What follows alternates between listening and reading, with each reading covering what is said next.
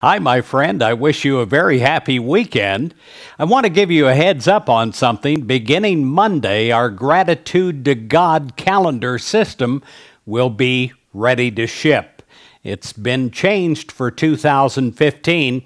Been tracking things that have really worked over the past 10 years, and we've made adjustments.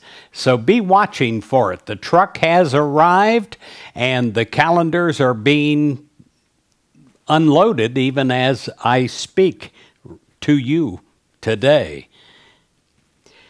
I want to talk this weekend about giving up. So many people give up too early. I have in the past, and I know you have, because we're human. This is kind of a human trait. We throw up our hands and we say, that's it. No more. Sometimes right before our greatest victory. It says in Ecclesiastes 7 verse 8, it says, "It is better to finish something than to start it. It is better to be patient than to be proud." How many times I have started a project, especially in my young years. I would get so excited about starting something, not so excited about keeping on with the project, and then rarely I would finish something. Well, it says it is better to finish something than to start it. It truly is. We can all start something, but it's what we finish. It's the complete circulation that makes the difference in our life. Failure is one of life's most powerful teachers. How we handle our failures determines whether we're going to simply get by in life or press on.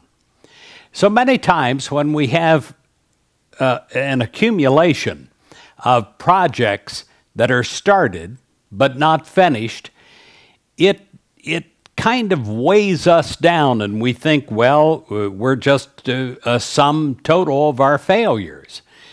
But that's not true. You're a sum total of God. And you have God's power, even if you feel like you haven't in the past. My friend, you've got it now.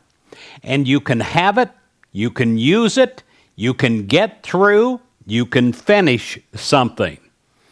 Now, occasional disappointments, detours, and failures in life, well, they happen to all of us. But setbacks are simply the price we pay for our willingness to take risk and to pursue our dreams.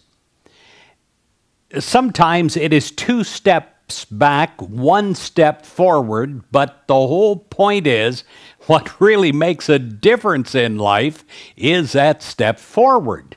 And we are stepping forward constantly, if we're willing, in our soul growth.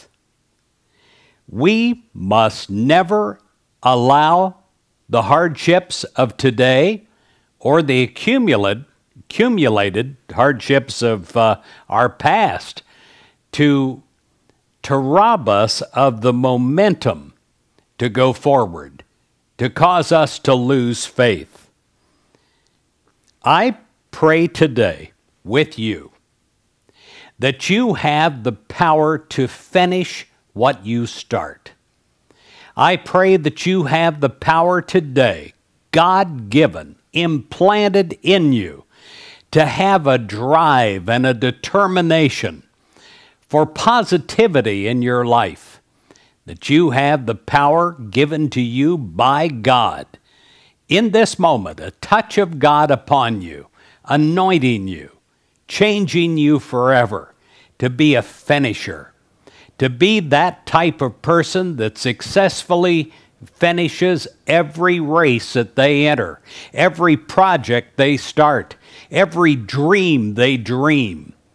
I pray that God's touch is upon you. I pray you'll never be able to get it off of you. I pray it determines who you are today and for the rest of your days.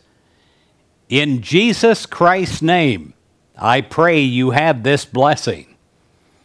Amen and amen.